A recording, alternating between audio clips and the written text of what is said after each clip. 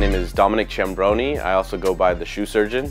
The Shoe Surgeon name comes from me trying to find an alias for what I was doing at the time. Back in high school, wearing Jordans was a cool thing, and then all of my friends had the same shoes, so I just naturally picked up an airbrush and airbrushed a pair, wore it to school, and the response from my friends and peers that they really liked it, so it gave me the inspiration and motivation to keep going with it. And shoes were just a vehicle to express myself without really having to say anything. After living in North Carolina for about a year, I was schooling myself through what was going on in the world, reading.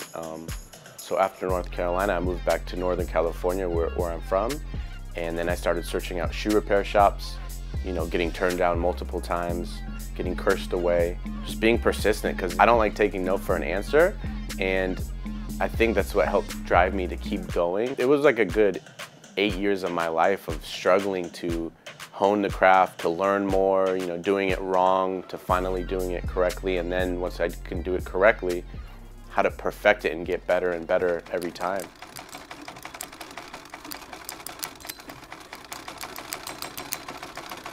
So right now we are sewing boot camp, where we are practicing sewing. Making shoes are like a moving puzzle. You have to do little piece by little piece. This, if you saw, I brought it up. Oh, right, because you don't need this. Because it's going to be covered. Yeah. But yeah, it's good to practice. It's good practice. I was taught where you fucking pull them all through and tie it. I was diagnosed bipolar at the age of, I think, 24, and diagnosed with a few other things, just OCD, being anxious. I had the opportunity to make shoes for Justin Bieber's tour. They asked me to make 10 pairs of shoes in about, I think, a week they needed them done, and I was young and invincible, so I thought it was possible, and I went crazy. I ended up in a mental hospital. Then I was put on a lot of medication, and it made me a different person. I mean, at the time it helped me level out, but then they really said I had to be on this medication for the rest of my life, which then brought me to a lower depression. I started really self-medicating with drugs and alcohol to feel normal again, and then I ended up back in the mental hospital. Luckily, I turned to age where I didn't have health insurance anymore, so I was forced to get off this medication because I couldn't afford it, and I just was able to choose a more natural approach, and it was pretty much as simple as just being healthier, living a healthier lifestyle, making smarter choices. Once I did that, it just helped me really focus on the craft and dive in deeper.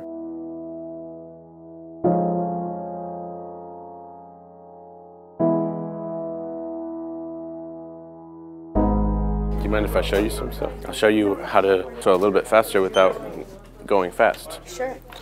Whenever I start sewing, I also just like to lift it and kind of walk it through how I would be sewing, just to kind of see. And then also you're starting over here, which is perfect. But then when you go here, you can actually keep going where you don't even have to take the needle out. And I like to tap. How did you just do that? Just tap. Oh. Watch my foot. Oh my god. He's just tapping. That's how a lot of people sew, because you're in control, My favorite sneaker that I've made so far, it would have to be a Supra Skytop 4. It wasn't necessarily about the final product, but more of the story of how it came to life. I had this colorway that I wanted to do, and this idea in all grays, and then I had another colorway with reds, and I'm a procrastinator, like most artists, and a few days before I was just not feeling good. I was started putting it together from one of the designs, and I didn't like it. And then it was the night before, and I was like, fuck, Like, what am I gonna do? And I was just sitting there in my parents' garage, because that's where I was making things at the time. And I just saw some Pendleton fabric in the background. I saw some veg tan, and everything just clicked. And I knew what I needed to make. And I mean, of course, there was, you know, one day to finish it, because I had to finish it and go down to a launch party in Los Angeles. So I literally stayed up all night long to finish this shoe. In the morning, as soon as it was 8 o'clock when the shoe repair shop opened, I went over to where I was working and we put the sole on there. And then I got on a plane and flew to Los Angeles.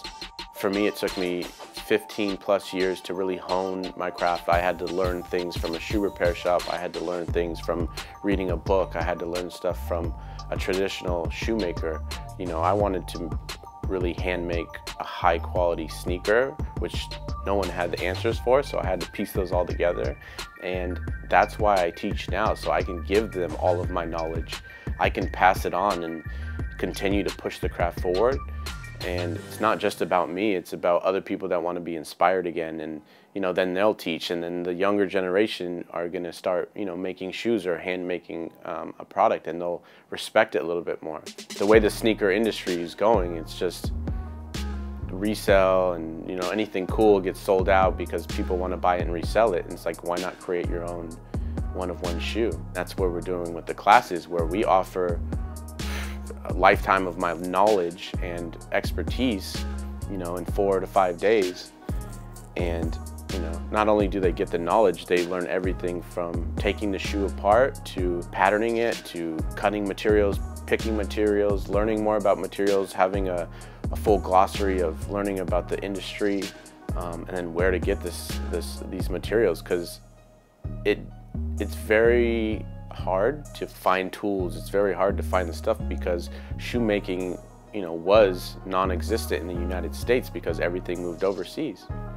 So if I'm able to give back and like push the craft forward, then that humbles me, and also just keeps me grounded. And I like being around, you know, other people that are inspired about the same thing.